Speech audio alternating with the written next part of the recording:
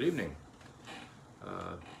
In today's video, I'll be continuing with my personal top 100,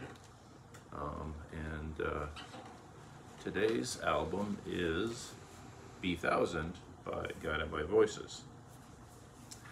This is my copy here. I recently purchased this. This is a repress.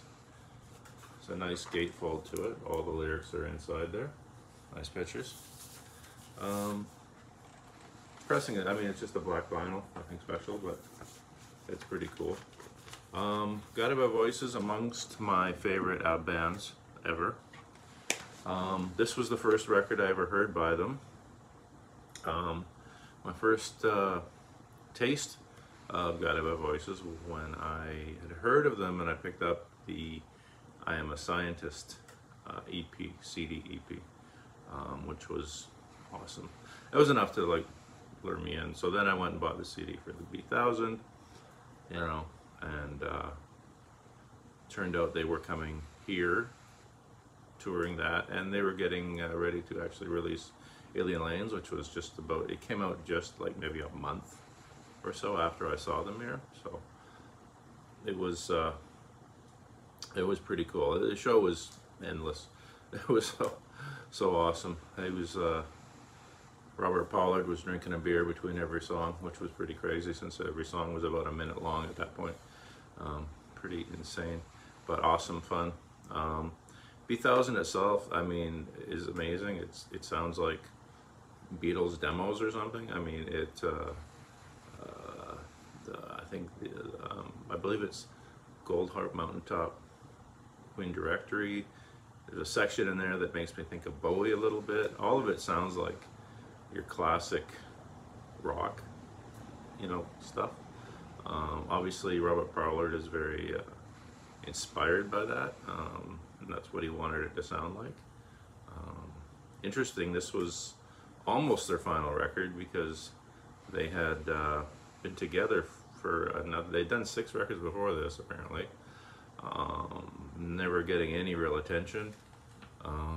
And apparently this was less professional than the earlier ones they did, because they just did this on a 4-track in their basements as opposed to slightly more professional stuff they did earlier on. So they were really just doing what they wanted to do. They didn't want to blow a lot of money if they weren't going to continue, I guess.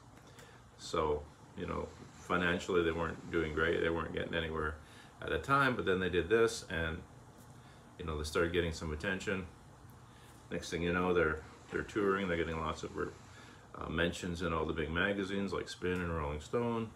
They get to sign to Matador Records, and now, you know, 26 years later, they're still rocking, still going. Not exactly as the same band, but still Robert Pollard and his merry band of men, I guess.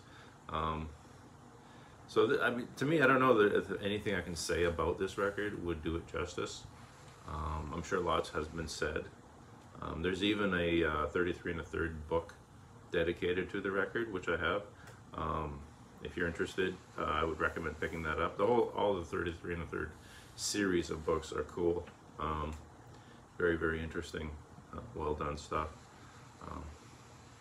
But for me, yeah, this is just, I keep coming back to this, and I mean, I know a ton of people, a ton of artists have covered songs off of this record. Particularly, I've noticed, I think Death Cab for Cutie and a few other bands have done these songs. I think there was even a tribute album, but it wasn't all B1000, but it was, you know, Guided by Voices tunes. So I mean, their influence is pretty heavy in the bands that followed them. That honestly became quite a lot bigger, you know. But so to me, this is like, again, there's a reason why I picked it as one of my top 100 albums. It just,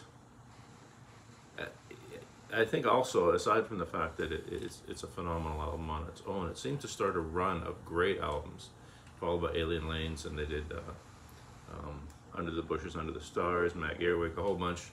I think it was 6 or 7 in a row, and they were all like phenomenal albums. So this really kind of took them from the underground into, you know, slightly more mainstream, not quite mainstream, but more popular. and the material that they put out was just amazing. So that is why this is on my list of top 100. And I think that if you're like me, you probably already own this or have the CD or have listened to it a lot on streaming services or whatever it is. But I think if you haven't heard it, it's certainly a good listen. It's an important record, I would say. So anyway, if you enjoy this type of video, you can like and subscribe, and I will see you next time.